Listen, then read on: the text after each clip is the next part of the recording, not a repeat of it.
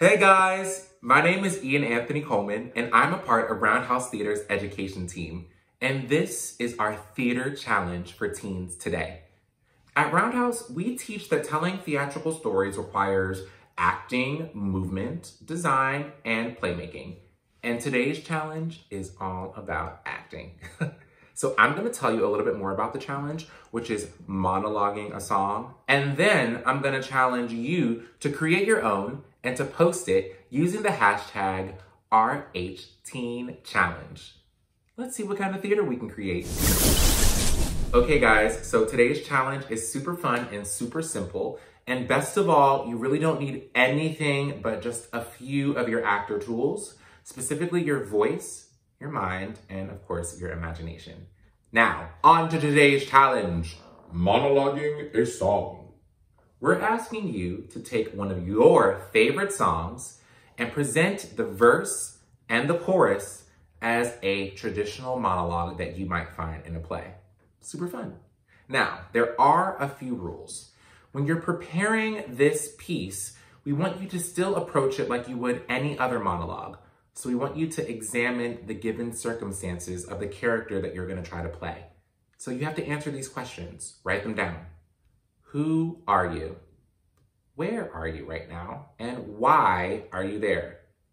How are you feeling or behaving? Okay? So write those things down and write down the answers to those questions. You can always shift around those answers and it can definitely help you come up with new interpretations for the piece that you're creating. Now, try not to speak in a rhythm or a cadence that you are probably used to since it's your favorite song. So you're used to hearing it and singing the words and having them line up a certain way. Throw all that out the window and start from scratch and pretend like that music doesn't exist and try to perform this like it's a traditional monologue in a play, okay? Also, there's probably gonna be some times when you're performing when the thought just kind of shifts so abruptly because the text is not written to be performed like a monologue. It's going to be your job as an actor to come up with different tactics to justify why these abrupt changes in thoughts are happening, okay? Lastly, when you're recording your monologue, I want you to slate traditionally. Now, if you don't know what slating is, it's where you introduce yourself and you introduce the piece that you're working on. So here's a good slate for you to use. You'll say, my name is, then you'll say your name, and this is the name of the song you're performing, made famous by the name of the artist who performs the song. Hey, I'll give you an example. Hello, my name is Ian Anthony Coleman, and this is Don't Stop Now, made famous by Dua Lipa. I did a full 180. Crazy, just think about the way I was. Did the heartbreak change me? Maybe, but look at where I ended up.